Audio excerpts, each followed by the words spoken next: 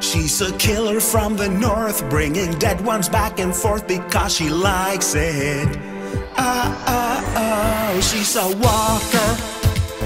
Whoa, whoa, whoa, she's a walker. Not talking about a silly stalker, no. And this walker is mine.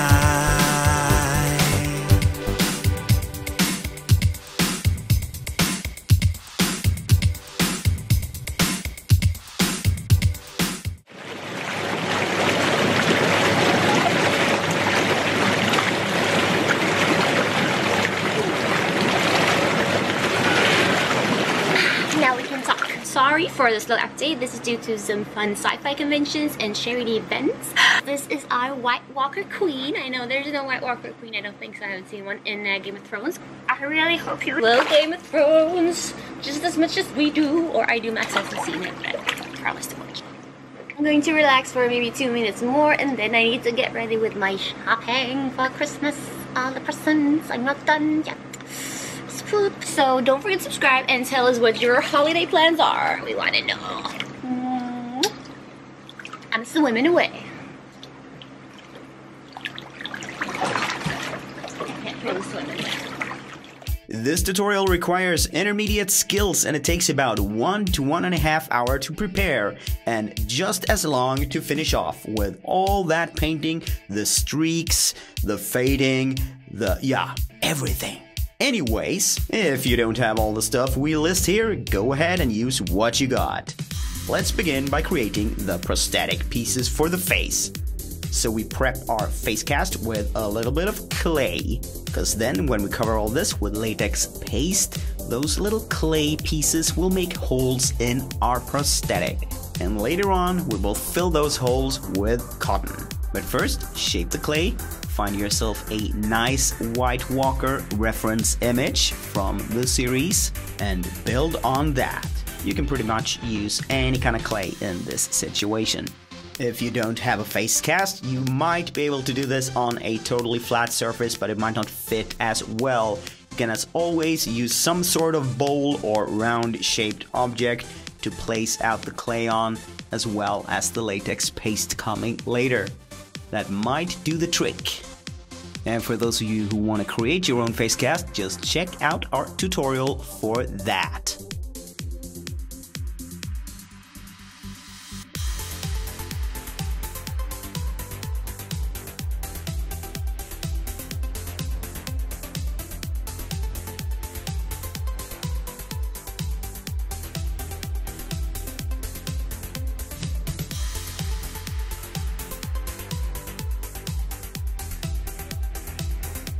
When we are satisfied with our walker face, we bring out the latex and the flour. Let's create latex paste. Pour a little bit of flour into the latex and mix it and stir it. And if you feel it's too loose, add a little bit more of that flour and mix it until it feels just right. Then we apply that onto our face cast and clay. Smear it all out. Add a little bit of latex on your fingers and you can smear it out a lot easier. We don't want it too thick, so just a little bit to cover it all up. And we are doing this in sort of 4 pieces. We are doing the forehead piece and 2 cheekbone pieces, as well as the chin. They will all be interconnected when we create them on the face cast, but we will cut them up in separate pieces later. Continuing with the cheek pieces, paste it all out, go over it with a brush to smooth the surface, just like this, and make sure you use a brush you're not afraid to lose because it's going to be ruined after this. We go on to the chin, same process, and then we take any kind of pointy tool we have, dip it in a little bit of latex, and start making those little marks on it. You can create the marks any way you like, and when you're done, just go over them a little bit with the brush, fade them out a little bit. We don't want them too obvious. And then again, continue on the cheek pieces, same thing, do the streaks, then go over the whole thing again with a brush, making them a little bit more subtle. And we're doing this all over, going back and forth with the pointy tool and the brush until we like the texture. And of course there is no right and wrong here, just find a reference photo of a White Walker and create the marks in the face accordingly.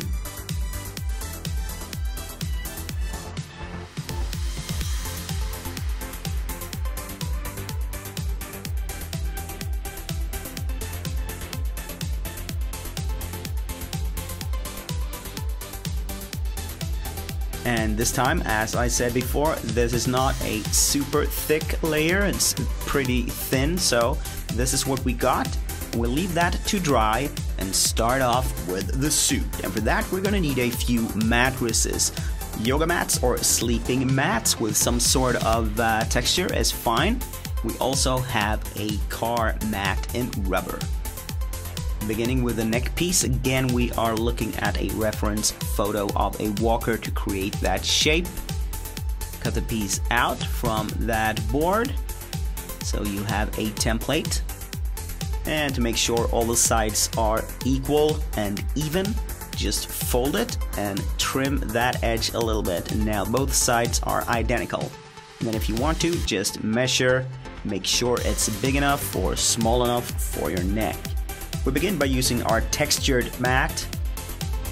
Put the template on there, draw along the line if you want to, or just cut straight away like Ellie does. Then you have a piece like this. Fabulous. It looks good, and the texture does the trick as well. And then we repeat the whole process, making another piece just like this. Almost looks the same, but a little bit smaller this time. There we go. And when we put this together, we want the smooth edge inwards on the side pieces and the textured side up on the front piece. To make sure the pieces stick together and to give them a little bit more hold and make them bend like we want to, we use a bit of wire, push that straight into that soft material and put the whole thing together. Remember, the centerpiece has the texture outwards and the other ones inwards. Cool. We put the whole thing together with glue. Ellie is using a glue gun. You can use any kind of glue you got. Push this stuff together. When the glue is dry, we might want to trim the edges a little bit more since we can put the whole thing on and try it now. You can make this material bend and stay bent if you heat it up while it's bent and just let it cool off. This is a great way to shape it exactly like you want it. There's a lot of trimming going on. There. Now we are satisfied with that piece. I know, looks kind of rough, but hey, this is a rough White Walker, right? Now we need some detailing. And again, the same process. Make a template out of that thick paper. Now we're using the yoga mat that has no texture at all. And to take away the sharp edges, we cut sort of like a wedge shape, just cutting along the edge, all around the edge in a 45-degree angle. Like that, rounding the whole piece off. Fantastic. This is starting to look good. Now we need that split little two-piece to attach on top of the whole thing.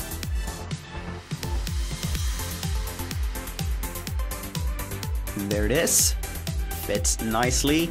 And then again, fade down those edges so it doesn't look like it's a square piece. There. Nice. Cut it in two, like a half oval shape, not just straight off. There. Nicely, nicely. Now just attach them to our previous piece and we are good to go. Again, we are using a glue gun, and if you are too, make sure you keep track of where your hands are because that glue is really hot.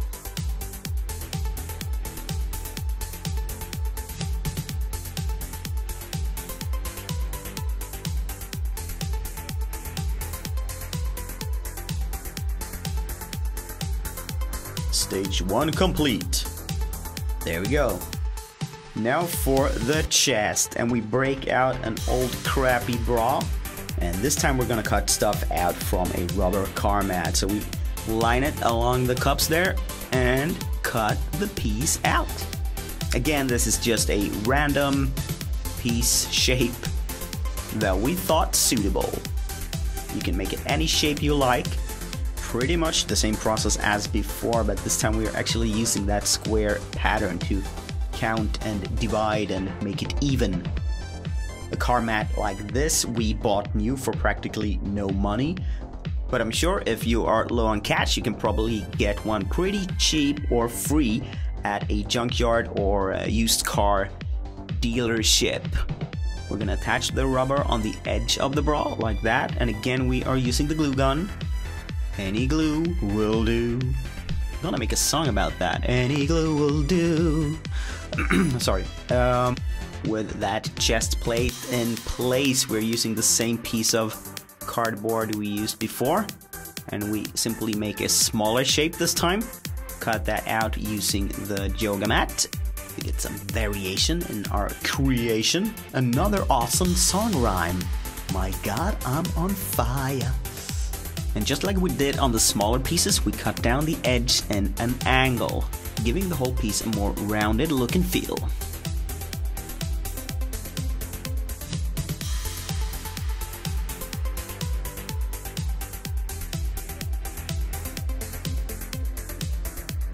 To wrap our chest piece up, we add a little bit of detail, and then we recycle the two pieces we used to cut out the cups and place them on the straps, just like that.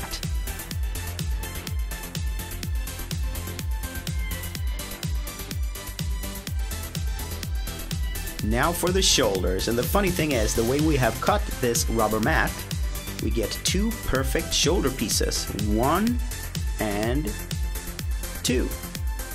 A little bit of trimming, they almost fit perfectly right away. Nice.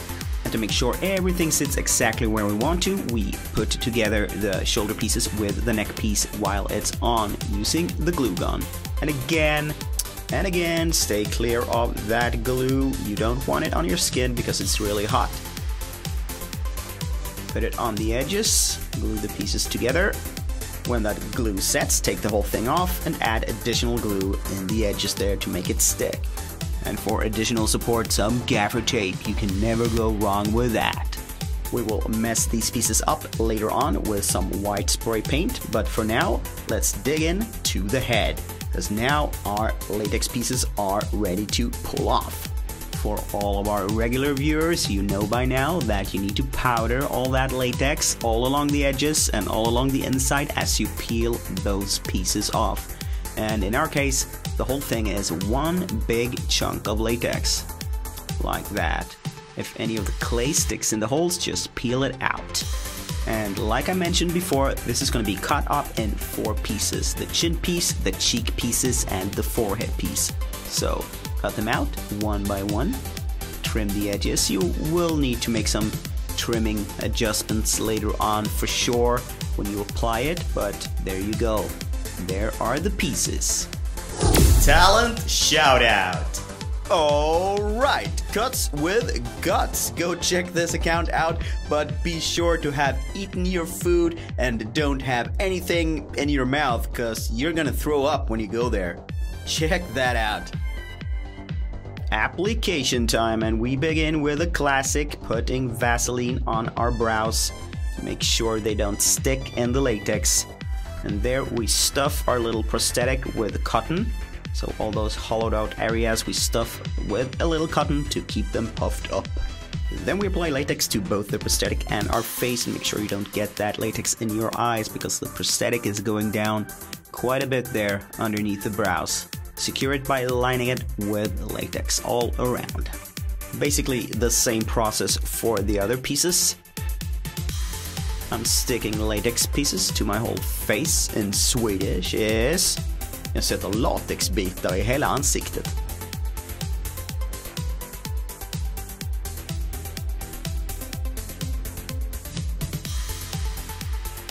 leave that to dry and then head on for color. And yeah, you guessed it, white is our main color here, along with the bluish purple. Pretty much cover your whole face and the prosthetics in white, and then we switch to that purple bluish tone for all those little streaks and cracks and stuff in the face. Begin with our eyes. Get a nice purple raccoon look, and then you go in with black closest to the eye and blend that outwards. And I have graded this video to look more bluish than purple because that's the color we're going for. And for added dynamics, we go in with a little dark purple there on our eyelids and around, gently fading it out. And Ellie's also using this dark tone here to get those angry brows going, as well as shading the nose.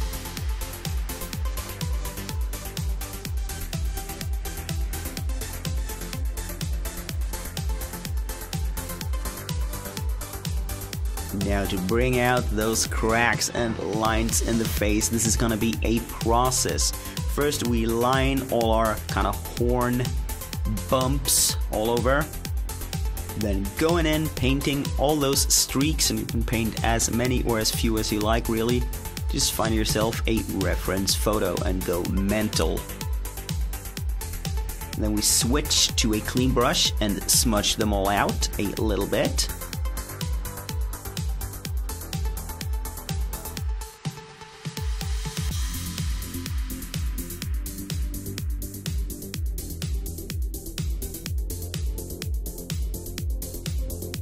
We will revisit the hairline later on with a bit more darkness. Now that everything is blended, we go back again and repaint those lines. So now we get both the intense lines as well as the subtle ones. And then we do the exact same process again with all those cracks and lines in the face. Just paint them roughly like that, and then go blend it all out with a larger brush and a sponge dipped in a little white.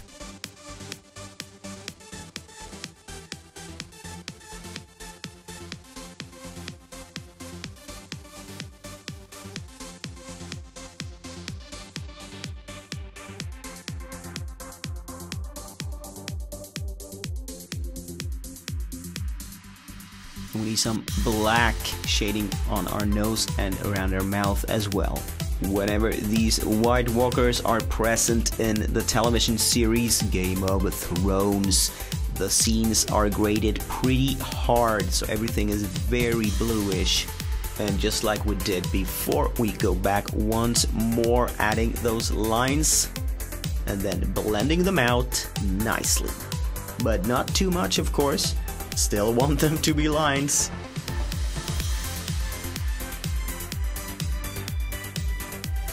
Then we go in with black and shade down our whole face, darken everything down, almost like a skeleton.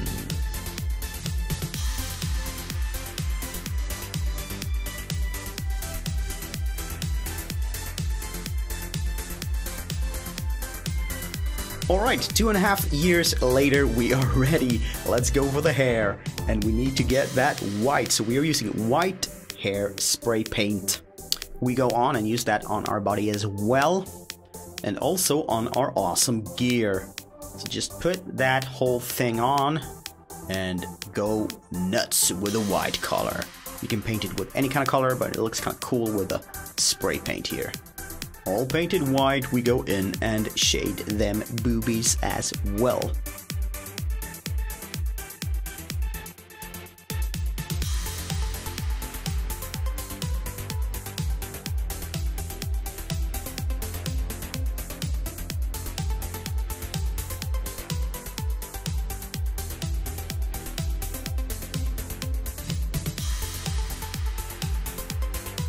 One last round of black on the face there, because we are going to use very, very bright light. When we shoot this, we need lots of darkness where there is supposed to be darkness.